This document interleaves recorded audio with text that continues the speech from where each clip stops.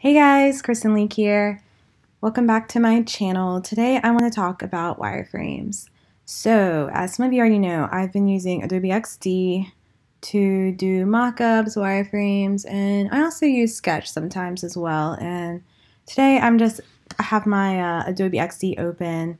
I did some wireframes for a client who needs a website redesign, and for those who are really interested in freelancing, I highly recommend that you use wireframes as a part of your process because it helps give the client a better idea of the design that they need and want to have for functionality versus things that they would just like to have.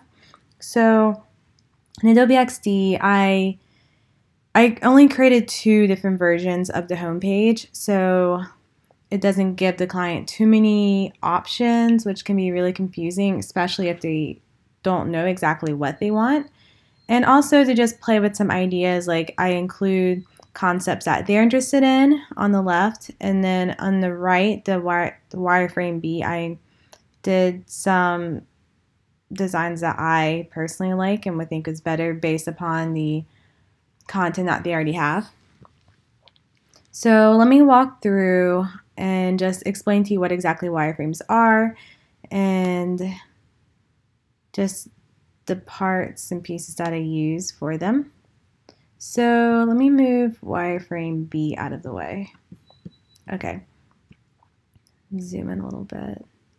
So wireframe A, remember this is a home page. So I have the nav bar at the top, nav short for navigation, where, home, contact, blog, about, so forth will be at the top. And then I have this box with an X, which represents a picture. And you can download little images where I think it's like a little cloud or something. And that's the standard default image looking thing you can use instead of this.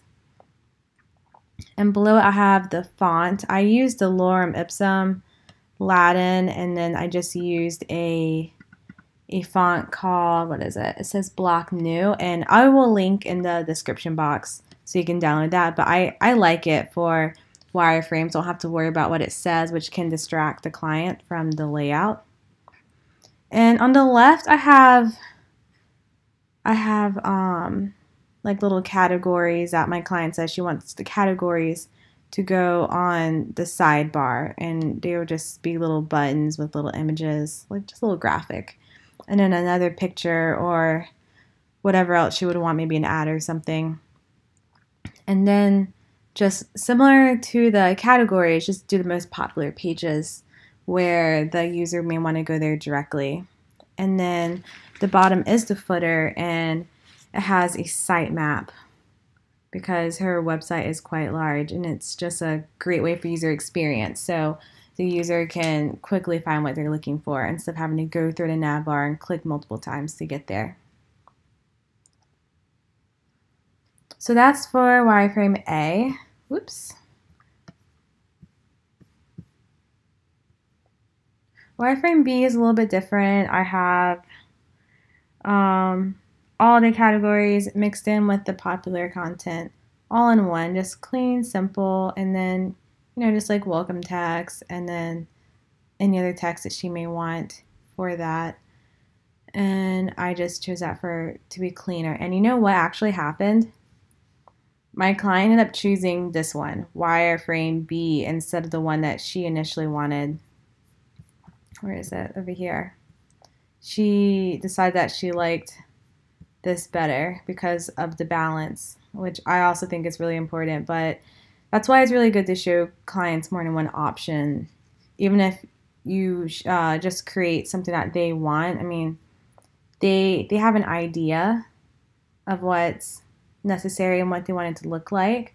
But if you can learn how to maximize and just bring out the best of their ideas, it makes, I don't know, I think that's what's so rewarding, is to be able to see what the client wants and not exactly give them exactly what they say they want, but something that is both attractive and has the functionality that they need, and also solves a problem that they have.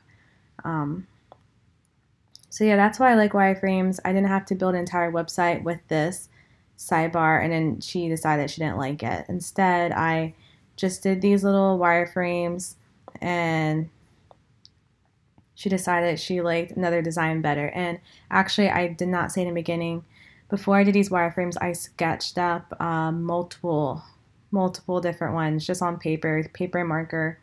And then I chose my two favorites, and then I spent the time and put it in Adobe Xd, and then you can export it. So I think next time I'm going to do is show you how to actually do wireframes. It's quite, I personally find it quite easy and intuitive, but for those who are interested in learning Adobe Xd or Sketch, I haven't decided which one I will do this in. But if you have a preference, please comment below, and I will highly consider your recommendation for what software I should use. But thanks for watching. I hope this is helpful. Don't forget to like this video if you enjoyed it, and I will talk to you later. Bye, guys.